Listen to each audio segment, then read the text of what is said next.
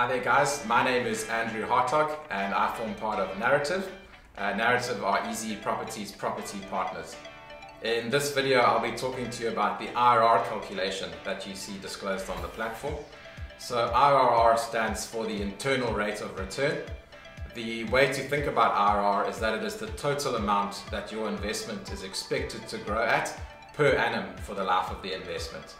So for example, if you see an 11% IRR disclosed on the platform, you can expect your investment to grow by 11% per annum for the 5-year term of that investment. There are two drivers to the IRR calculation, and they are capital growth and dividend or rental yield.